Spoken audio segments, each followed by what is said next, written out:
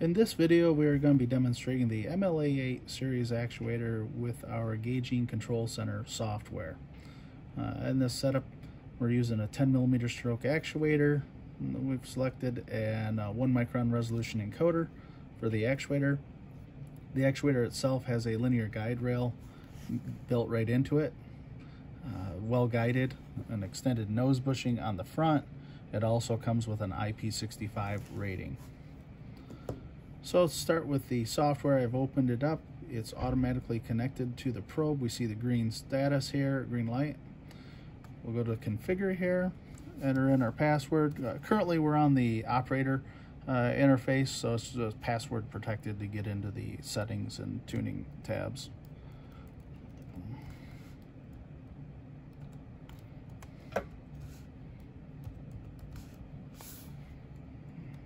Okay, remember the password, there we go. Now as you can see on the right here, we have our setup tab. We also have a tuning tab. In the setup tab, we'll select our actuator, our type of measurement, whether we want it to be in millimeters or microns or inches. We can set the datum. We can measure here from the software or via discrete input to the controller externally. And then a position close to part, that's so we can set up a position to do a rapid traverse close to the surface prior to taking the measurement. And it saves on cycle time and throughput. We can use this and optimize it. We've got places where we're doing part measurement at 80 to 100 parts per minute with these actuators, down in the micron level. In some cases, sub-micron level, we're able to measure as well. So, and then set the limits here as well. And then over here in the tuning tab, we have the PIDs. Those are just default. We can leave those alone. There's no real need to change those. Teach results, we'll go through a teach function and it'll display those results here. It's more just for data for later use if we was trying to figure out, troubleshoot anything. And then over here, the speed, the sensitivity, the soft landing force, the soft land speed, push force after we soft land, dwell time, and then the datum if we want to do an offset to the datum surface. So we'll go back to the setup screen here. We'll get started. We'll select the actuator, measurement type, static. In the future, we'll have that set up for dynamic as well, so you can measure a profile of a surface. Measure the type of measurement in millimeters. We'll do that today. And with that completed, we can save the program into the controller. As you can see, it's loading in to the controller the native language, which we don't have to mess with. So the GUI is handling all that, and it's running through a homing routine. It's gone ahead and homed. I'll clear the screen. Now we'll go ahead and set the datum. So we're setting the datum out here and doing a teach function, and we've learned some information that's going over the tuning tab there, and then it's ready to go. So we'll clear the screen again. We can put some information in here. We know roughly how far we want to go rapid traverse. I'm going to say 5 millimeters for that. Limits, I'm going to use a 1mm gauge block, so I'll use a 1 point, just for a limit.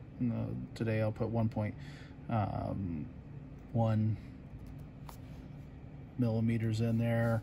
For the low limit, I'll put 950, 0.950.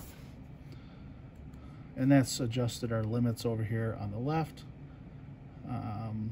Tuning tab, we can leave that alone for now. We can go back and adjust that later after we get going if we want to optimize things. So we can save the program into the controller. And simply with filling in this data on the first screen, you can get started doing your first measurements pretty soon, here, pretty quickly. All right, so it's gone ahead and homed itself.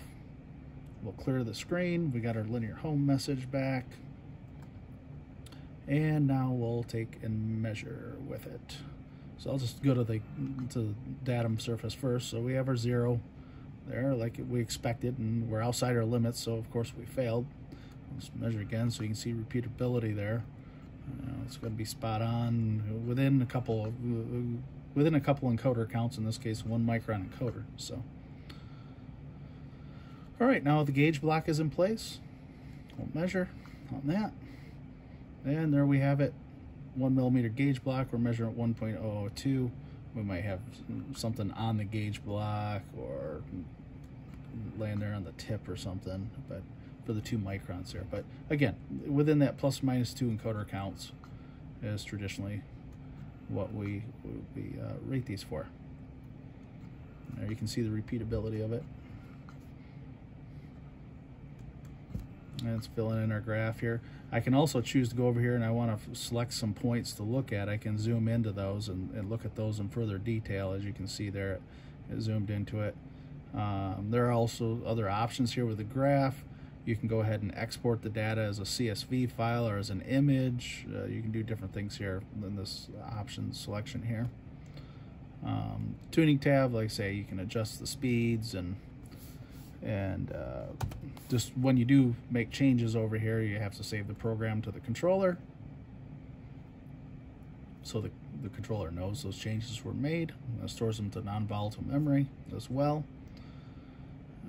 The GUI is not necessary for running the operation. You can use this for setup and then disconnect the GUI and strictly run off the I/O on the controller as well. So now we'll measure.